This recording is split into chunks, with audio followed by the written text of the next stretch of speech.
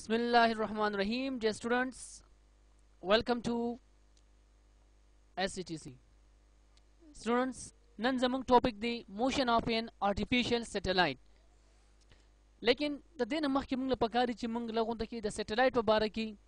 सन से इंफॉर्मेशन आगा गेन को और ज़्यादा वालम ची दगा सन से लेक्चर इंफॉर्मेशन द सैटेलाइट बारे की सारे शेयर कम दागे न बाद बच्चे कम ने बियारा जू खपल टॉपिक तरफ तक कम चीज़ मंगदी motion of an artificial satellite जी नो लाल खु मंगल पकारी ची मंग दाव पीजुनु ची सैटेलाइट द टर्म सैटेलाइट वही सता जी No, a satellite munga thus define coach anything that revolves around the planet is called satellite. Yani har aga object ch aga the satellite na gear ch appear churli aga ta satellite why. Any object that is revolving around the planet. No biya dal ki pasen ki question balhum judegi ch by what is planet? No planet ch the actually planet is any object that is revolving around the sun. Her object the सन न गिर चापेना आगा ऑर्बिटिंग की that we call the planet और हर object the planet न गिर चापेना रिवॉल्विंग की that we call satellite so satellite are two types natural satellite and artificial satellite satellite जम सर दो किस्म यो नेचुरल और यो आर्टिफिशियल नेचुरल सैटेलाइट नुम हम क्लियर ना नेचुरल सैटेलाइट एक्चुअली द हर प्लैनेट चिकम दे आगा पल natural satellites हुई जी रकम इंफॉर्मेशन सास और लांदे मां शेयर करी दी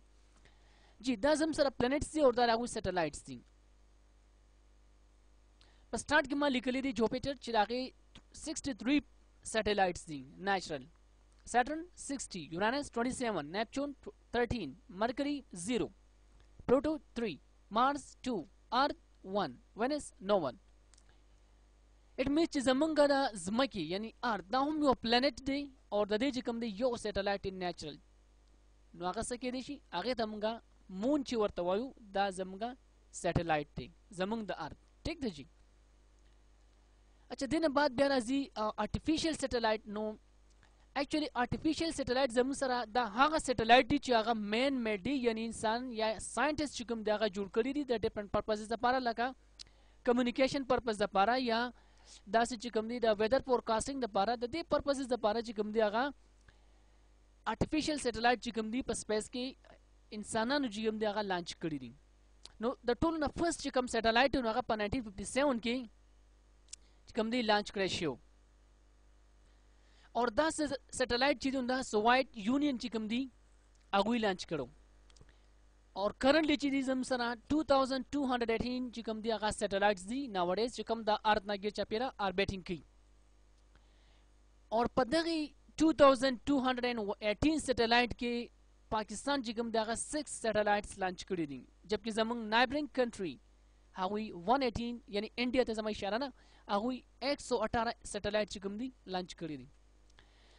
दाउ जम सरा द सैटेलाइट पर बारे की सलग होंदा की इंफॉर्मेशन चिकम मा सा सोरे शेयर कर उस बमुंग जु खपल मेन टॉपिक तरफ ता चियागा जम सरा दे motion of an artificial satellite ji know the motion of an artificial satellite की बेसिकली मुंगबा द यो सैटेलाइट मोशन चिकम दी आगा कैलकुलेट को हो दा मोशन मंग वोल स्टडी को जका का मोशन मंगा सही मालूम न को कम चियो सैटेलाइट ल पकार दे और दा सैटेलाइट मंगा दा रिक्वायर्ड मोशन ना पर ज्यादा मोशन के सेटअप को लॉन्च को मुतासो गोरे देख मिसाल दासी जम सरा ऑर्बिटिंग की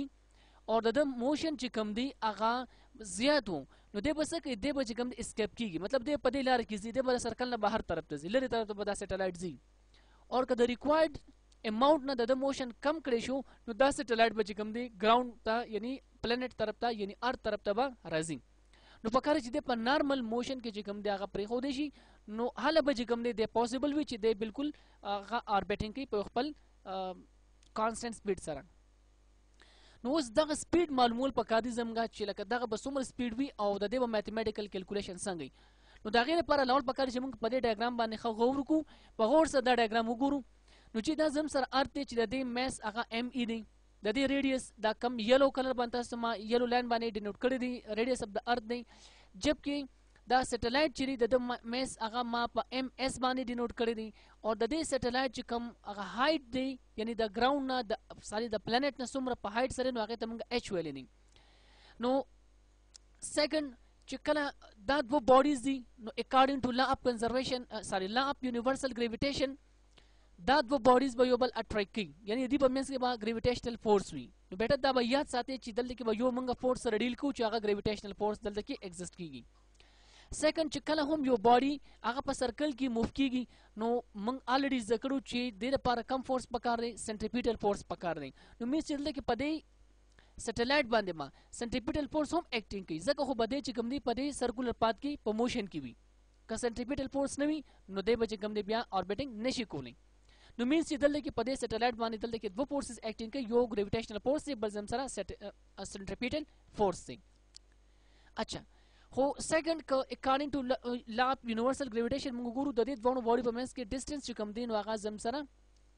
موږ دلته کې هغه په آر باندې ډینوټ کړی دی ځکه که تاسو وګورئ نو دا سیټلایټ چې زم سره دی د دې سنټر نه دی چې کوم دی په دې ځای پورې مطلب د دې ډیسټنس دی نو په دې کې زم سره دوه سیزونه چې کوم دی راځي یو پکې د دې هایټ دی او سیکنډ ریډیس اف د ارث دی. نو دا به یاد ساتئ چې فردر آګې به انشاءالله اوس موږ کیلکولیشن کوو نو په هغې کې به په لا اف یونیورسل ګریویټیشن کې چې کوم ډیسټنس دی نو هغه موږ چې کوم دی هغه د دې دوه سمیشن به اخلو یعنی اچ پلس آر ای برابر دی. که تاسو وګورئ که نه د دې سنټر نه دې ځای پورې خو ریډیس اف د ارث شو بیا د دې سرفیس نه دې ځای پورې د هایټ شو نو چې دواړه موږ پلس کو نو هغه چې کوم دی د دې دواړو په باډي د سنټر په منځ کې به ډیسټنس جوړیږي نو بیا موږ دا ویلی شو چې هغه چې کوم دی موږ په آر ډینوټ کړی دی یعنی تاسو وګورئ دا آر چې دی دا بیسیکلی د دې دواړو باډي یو زم سره ارث دی بل سیټلایټ دی د دې دواړو په منځ کې چې کوم ډیسټنس دی هغه په آر ډینوټ کړی دی لیکن دا آر چې دی دا بیسیکلی برابر دی د هایټ پلس ریډیس اف د ارث. دا بیا ساتئ آګې دا اوس انشاءالله موږ یوز کوو ټیک ده جی. ها نو دا اوس زموږ سره لږ ډېر انفارمیشن دی ډایګرام ته خو په غور سره وزل بیا موږ ګورو ځکه چې زموږ ټول کار چې نو هغه په دې ډایګرام کې دی او تاسو به ایگزام کې هم کاینډلی لږ داسې کار کوئ چې په ایگزام کې هم دا ډایګرام خامخا ډرا کوئ. زموږ سټوډنټ چې کوم دی هغه ځان ښه پوره سټډي وکړي پوره ټاپک اے ټو زیډ ښه نیټ کلیر کار ولیکي لیکن ډایګرام چې کوم دی هغه موږ ته ډېر زیات کمې راځي. نو کاینډلی سټوډنټ ټول ته زما چې کوم دا ریکویسټ چې تاسو مهرباني کوئ په پیپر کې لازمي چې کوم دی ډایګرام ډرا کوئ ټیک ده جی. ها اوس فردر دلته کې موږ د دوه فورسز خبر وکړه چې یو ګریویټیشنل فورس دی بل زم سره سنټریفیوژل فورس دی نو هغه طرف ته ځو جی. اچھا موږ ویلي دي چې د ګریویټیشنل فورس بټوین them will be given by FG is equal to GMEMS divided by R square. په دې باندې ډسکشن نه کوم ځکه چې الریډي دا موږ په لا اف یونیورسل ګریویټیشن لیکچر کې په ډیټیل سره سټډي کړی دی او که تاسو فرض که هغه نه کتلی نو کاڼلي زموږ په دې یوټیوب چینل کې هغه ویډیو هم تاسو ملاویږي تاسو ولا سرچ ورکړئ چې لا اف یونیورسل ګریویټیشن بای سر ګوهر علي نو تاسو به یوټیوب سرچ کې راولي ټیک ده. اچھا سیکنډ موږ دا وایو چې اوس ګوره تاسو کو ګورئ موږ وایو چې دا کم زم سره سیټلایټ دی دلته کې اوربیټینګ کوي نو په سنټریپیټل فورس موږ دا ویلو چې کله یو باډي په سرکل کې تاویږي نو هغې دپاره سنټریپیټل فورس پکاري. نو اوس دلته سنټریپیټل فورس څوک ورکوي دم د سوچ خبره ده چې دی سیټلایټ ته سنټریپیټل فورس څوک ورکوي ده پورې خو موږ پړې نه دی تړلی چې هغه داسې موږ دی تاوهو نو بیا سنټریپیټل فورس څوک پرووایډ کوي دغه سنټریپیټل فورس دته چې کوم دی دغه ګریویټیشنل فورس چې کوم دی دی پرووایډ کوي. اچھا نو په دې بوډي کې چې کوم سنټریفیوژل فورس دی هغه برابر دی د اف سی از ایکول ټو ام وی سکویر ډیوایډ بای آر. دا شو زموږ سره اکویشن نمبر 1 کوم چې ګریویټیشنل فورس دی او سیکنډ زموږ سره شو سنټریفیوژل فورس. خو یاد ساتئ دته سنټریفیوژل فورس څوک پرووایډ کوي هغه ته ګریویټیشنل فورس پرووایډ کوي. نو بیا موږ دا ویلی شو چې ګریویټیشنل فورس چې کوم دی هغه د سنټریفیوژل فورس برابر دی جی. نو دلته کې موږ داسې لیکلی چې اف سی از ایکول ټو اف جی اف سی سنټریفیوژل فورس اف جی ګریویټیشنل فورس. بیا فردر موږ په دې کې ویلوز پټ اپ کړل اف سی برابر دی د ام وی سکویر ډیوایډ بای آر جبکې جی چې کوم دی هغه سوري اف جی چې کوم دی هغه د جی ام ای ایس ډیوایډ بای آر سکویر برابر دی. چونکې زمونږ میشن سره زمونږ ټارګیټ سره بیټه زمونږ ټارګیټ دا دی چې موږ په دې کې وی معلوم کو کم چې سپیډ اف دا سیټلایټ دی دا به یاد ساتئ. نو پکار چې موږ وی یوازې پاتې کو د دې نه د ام ایس او آر چې کوم دی هغه موږ د ایکویشن رائټ هینډ سایډ ته شفټ کو. نو یاد ساتئ دلته کې تاسو ګورئ د v سکوير سره د دې m او د r ریلیشن چې دی نو m سره په ملټیپلیکیشن کې دی r سره په ډیویژن کې دی چې دا بل اړخ ته اوړي نو دا به ریسپروکل شي r به بل طرف ته ملټیپلیکیشن ته لاړ شي او ms به چې کوم دی ډیویژن ته راشي نو تاسو په نیکسټ سټپ کې کته شي چې v سکوير یوازې پاتې شو او د دنه چې کوم دی هغه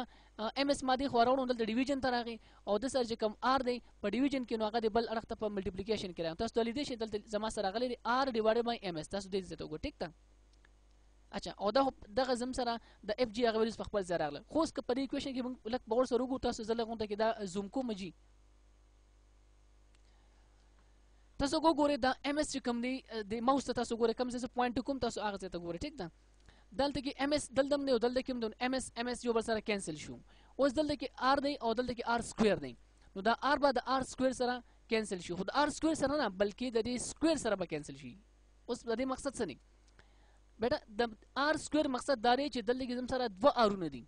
دلته کې سنگل r دی نو دا یو r به د یو r سره کټ شي مطلب دا چې د r نه ما دا سکوير ختم شي او یو r بدل کې پاتې شي ٹھیک شو جی اچھا ها نو نیکسٹ زمون سره به دا ایکویشن دا څنګه کې راشي چې v سکوير از ایکوال ټو g me کم چې ماس اف د r دی ډیوایډ بای r اوس فردر منګه د وی سکوير نه چې کوم دی دا سکوير ختمون د سکوير لپاره موږ سکو سکوير روټ باخلو په دې نیکسټ سټپ کې موږ بوث سایډ چې کوم دی سکوير روټ اغستې نه ټیک دی جی ها نیکسټ سټپ زم څنګه راشي چې کله زه په د سکوير روټ والم نو کلیر خبره ده د دې وی سکوير نه ما سکوير روټ سره کینسل شي نو زم سره به دا ایکویشن دا سره راشي چې v از ایکوال ټو انډر د روټ g me ډیوایډډ بای r کلیر شو ها نو فردر چې تاسو ګورئ r زم سره برابرو تاسو کو ګورئ r زم سره برابرو د r e پلس h کوم چې په ډایګرام کې تاسو ما کلیر کړم r چې دی کنه چې دا سره برابر دی د ریډیوس اف د r پلس هایټ یو ځل بیا هغه زته زما تاسو ګور د زم سره r دی تاسو ما پوینټ کړی دی چې دی برابر دی د ریډیوس اف د r پلس هایټ د دې دوه چې کوم دی د سمیشن د r برابر دی نو په دې وجه په دې ځکه چې کوم دی د r په ځای ما سو لګول r e پلس h مې ولګو او یا ساتي د زم سره فائنل ایکویشن دی په کوم باندې چې موږ د سټلایټ سپیډ معلومو لیکن موږ په دې ته په غور سره وګورو نو په دې کې جی ویلیو موږ ته نون ده ماس اف د ارث موږ ته الریډي کلیر دی ریډیوس اف د ارث موږ ته نون دی خو صرف پاتې شو هایټ نو یاد ساتئ چې د هایټ ویلیو چې کوم دي زم سره هغه 35.9 انټو 10⁻6 میټر دی نو مقصد دا چې ټول ویلیوز موږ ته نون دي چې ټول ویلیوز موږ ته نون دي نو بس پرې کې پوټینګ وکړو او فائنلی به چې کوم دی موږ د ویلوسټي ویلیوز کیلکولیټ کوو یا د سپیډ جی ماس اف د ارث یو ځل بیا تاسو زه رایدوم چې هغه 6 انټو 10⁻24 کېجی دی په کار چې تاسو یاد کړئ ټیک ده اور که یاد نه دوباره تاسو پرما لیکلی نه ریډیوس اف د ارث 6.4 انټو 10⁻6 میټر gravitational constant 6.67 into 10⁻11 Newton meter square per kg square और height उस बदल के दा height په ځین کې لګون د کې خودل پکار چې هغه 35.9 into 10⁻6 meter دی this is height of the what this is the height of the satellite یعنی دا سټلایټ په دومره height سره د زمکه د سرفیس نه نو سمپل دا ریسنټلی چې کوم ایکویشن نمبر 3 موږ ډیرایو کو تاسو مې چې د زم فائنل ایکویشن دا بیا ساتل پکاري چې په دې باندې موږ سپیډ اف د سټلایټ فایند کوو نو په دې کې موږ ټول ویلیوز ولګو زم سره براشي جی 6.67 into 10⁻11 بیا پسې ماس اف د ارث 6 into 10⁻24 ډیوایډډ بای re کم چې 6.4 into 10⁻6 دی پلس هایټ 35.9 into 10⁻6 خجی نو دا بیا زله غونډه تاسو لپاره زوم کوم جی تاسو ګورئ په دې سټپ کې اکچولی ما څه وکړل په دې سټپ کې دا 6.7 او دا 6 چې کوم دواړه ما ملټیپلای کړ زما سره 40.06 راغی سیکنډ دلته کې مې 6.4 او 35.9 پلس کړل یعنی 43.3 راغی په دې سټپ کې ما دا کار وکړو سیکنډ دلته کې دوه ټینز زم سره د دوه ټینز ما یو کامن واوسو پاورز مله پلس کړل زم سره براشي 10⁻11 پلس 24 ټیک ده خو دلته یا ساده دا باندې ملټیپلای کوي اکثر زموږ زیات سټوډنټ چې کوم دي هغه دوه ټینو چې کوم دي هغه سکی هغه ملټیپلای کی یا پاورونه جمع کی نه دا 10⁻6 او 10⁻6 پلس کیږي ما ټیک ده نو اکچولی دلته کې زم سره یو پراپرټی ده که تاسو په میث کې کلیر کړی وي نو آی تھنک چې دلته بس تاسو پرابلم نه زوس هغه طرف ته نشم مطلب ځکه چې بیا زموږ ټایم ډیر زیات خرابېږي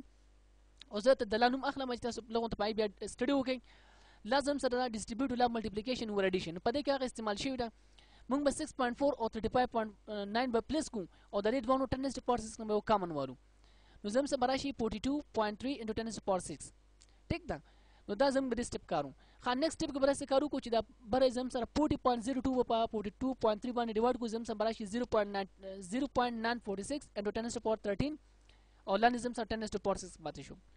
ٹھیک ده جی. اوس 10 to the power 13 کوم څه راغی دا بره زم سره -11 + 24 دا 24 نه چې 11 مانس کو 10 پاور زم سره بره پاتې شي 13 او لاندې زم سره پاتې شو 10 to the power 6.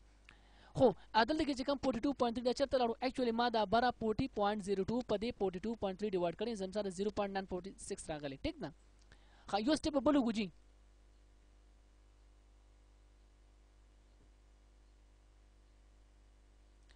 بل سټپ کې به دا 10 to the power 6 چې دا به زه بره شفټ کما. ټیک ده. نو 10 پاور لکه 6 دی بره چې راشي دا ماینس شي زم سره. ټیک ده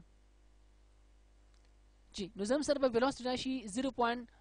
دلته کې تاسو وګورئ 0.946 into 10 to the power 13 minus 6. نو 13 چې 6 مانس زم سره براشي 10 to the power 7. بیا تاسو د اسانۍ لپاره باندې څه کارو کوو چې ری 10 مې یو پاور لر کوم یعنی یو 10 ما د سره ملټیپلای کوم د دې براشي 9.46 او دا براشي 10 to the power 6. اوس به تاسو په ځین کې کوېسچن جوړیږي چې یاره سر دا پروسس موږ ولې وکړو. لاندې تاسو ډبل سټپ ته وګورئ انشاءالله تاسو به کلیر شي جی. نو دا زما سره پاتې شو 10 to the power 6 او دلته کې چې د 10 ملټیپلای کوم نو 0.2 سره شاته راشي 9.46. بیا په دوه باندې ځان ځان دا ګوره زم سره هم یو د میث پراپرټي ده دا موږ الګ الګ سکوير روټ کې هم لیکلی شو. نو په دې 9.46 مې ځان سکوير روټ واسو په 10 to the power 6 باندې ځان. نو د دې چې سکوير روټ والو زم سره براشي 3.17 او د دې چې موږ سکوير روټ والو زم سره پاتې شي 10 to the power 3. ګور دا تاسو مینولی په ګوت باندې کول شي په اسانه سره ځکه چې د سکوير روټ ویلیو دا 1/3 سوري 1/2 او 1/2 چې 6 سره ملټیپلای شي زم سره براشي 3. دا ځکه ما چې کوم دا 7 مې 6 ته کنورټ کوم. کوشش کوئ چې دلته 10 پاور تاسو کې هغه ایون نمبر ته واړوي چې په 2 باندې په اسانه سره ډیوایډ کیږي ځکه چې د سکوير روټ ویلیو زم سره دا 1/2. ټیک ده. اوکې. ها نو زم سره بیا راشي 3.17 into 10 to the power 3 میټر پر سیکنډ سکوير او دا زم سره د یو آرټیفیشل سټلایټ چې کوم دی هغه سره سپیډ دی یعنی هغه په دې سپیډ سره چې کوم دی هغه ګرځي یا دا فګر کې تاسو ګورئ سم لیکلی شي چې 3.17 کیلومتر پر سیکنډ ځکه چې 10 to the power 3 مطلب دی کیلومتر.